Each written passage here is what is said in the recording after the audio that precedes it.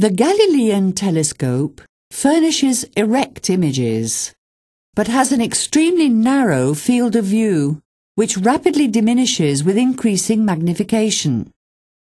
If, in fact, the field of view of a Galilean telescope with 20 magnifications is indicatively 15 minutes, that is, about half the apparent diameter of the Moon, it decreases to the order of only 5 minutes in a telescope with 50 magnifications. Such limited fields not only made the Galilean telescope unfeasible for civil and military purposes, but above all prevented in the astronomical field increments in performance over a few tenths of a magnification. Johannes Kepler, the German astronomer famous for his 3 laws on planetary motion, had however demonstrated since 1611 the possibility of replacing the diverging eyepiece of the Galilean telescope with a converging lens, with the ensuing advantage of a much vaster and more highly contrasted field of view. But this optical combination, known today as the Keplerian or astronomical telescope, furnished upside-down images that made it unsuitable for terrestrial use. Galileo was to remain always faithful to the optical combination that bears his name.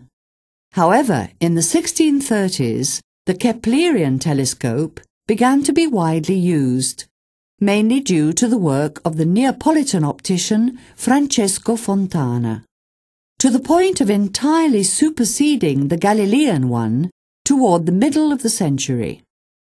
The last great astronomical achievement made with a telescope of this type, published by Hevelius in 1647, was the representation of the lunar surface.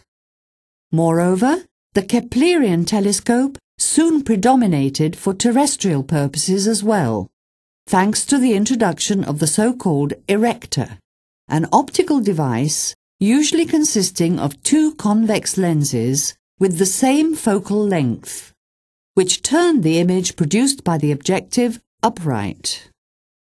Various materials and techniques for making the tube were experimented by the first telescope makers. The little telescope examined by Giovan Battista della Porta in Naples in the summer of 1609 had, for example, a tube made of tin. To build his first telescope, Galileo used instead a lead tube, while that of the instrument he presented to the Venetian government was made of tin plate covered in rascia, a fabric made of raw wool that was to be used in Venice to cover gondolas up to the end of the 19th century. The only 2 surviving examples of Galileo's vast production, now in the Institute and Museum of the History of Science in Florence, both have wooden tubes. One is made of 2 hollow half-cylinders covered in paper and held together by 4 copper wires. The other is made of 20 strips of wood glued onto paper and covered in red leather with gold tooling. Later, the tube became standardized. As telescopes grew in size, it became telescopic, that is, made of several sections sliding into one another, to reduce its size when not in use.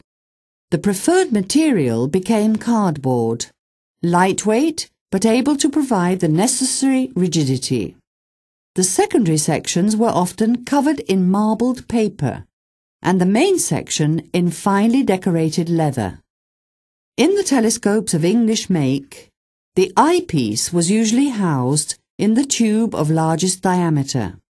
The housing of the optical parts also became more sophisticated. Often fabricated by lathing fine cabinet woods, either domestic like boxwood or exotic like guaiacum, they were fitted with screw caps to protect the optical components.